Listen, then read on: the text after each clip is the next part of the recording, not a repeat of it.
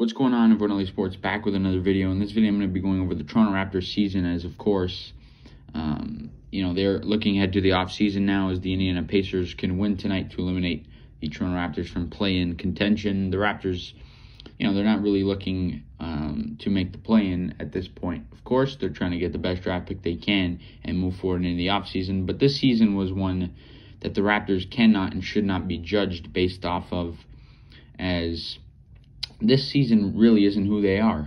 The Toronto Raptors are a very, very good basketball team that, will still be very good moving forward into next season.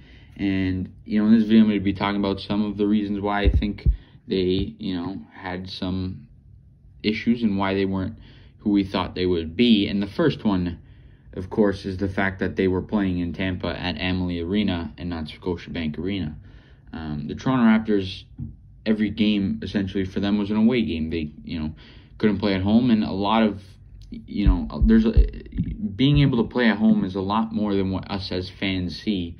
But the players can't live in their own homes. They can't, do the things they would normally do, sleep in their own bed, go to their own washroom, all that stuff. You got to take that into account in a season like this. The second thing is the fact that they didn't have a center. At the beginning of the season, Aaron Baines was their starting center, which was pathetic.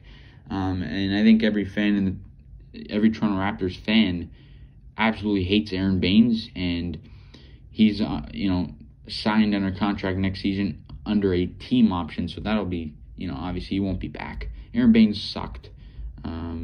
He's pathetic. He's old. He's not good at basketball, and there's no reason for him to be making $7 million. As a team, I wouldn't even give him a veteran minimum deal. He was that bad for the Raptors. He was, in my opinion, the reason they were terrible at the beginning of the year. They lost a lot of games by a small margin, 5 points and, under. And if you take a look at the box score, a lot of those games were, the Raptors lost because of rebounding, where the opponents had 10 offensive rebounds more than the Raptors, and they had like 15 second chance points. That was a major contributor to the fact that the Raptors were winning games. And then you saw when they got Kem Birch, Freddie Gillespie, they were a much different team on the glass. So if they start with Freddie Gillespie and Kem Birch at the beginning of the year, this season looks a lot different. But Aaron Baines won't be back next season, and he shouldn't be. And I can't wait till he's officially gone. And the last thing, guys, is all the missed games in the COVID, the fact that we got hit by COVID.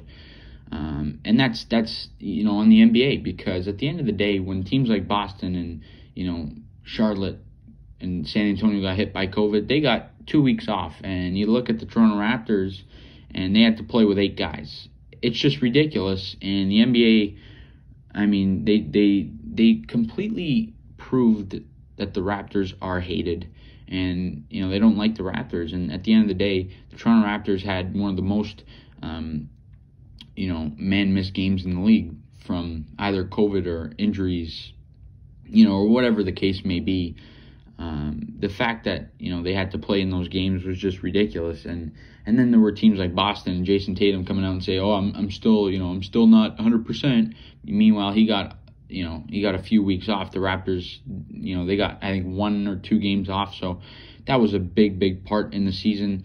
That was a part of their, brutal month of March. So I think the Raptors next season moving forward will be a much better basketball team, and I think that this season was not who they are, and moving forward they'll be a much better team. Next year they'll be contenders again in the East, top 5. That's what the Raptors will be. But as always, guys, please let me know down below in the comment section what you think the Raptors will be moving forward. I think they'll be a top 5 team in the East, a contender in the East. But you guys let me know. And as always, please leave a like on the video and subscribe to the channel if you guys haven't already done so. See you guys all in the next video.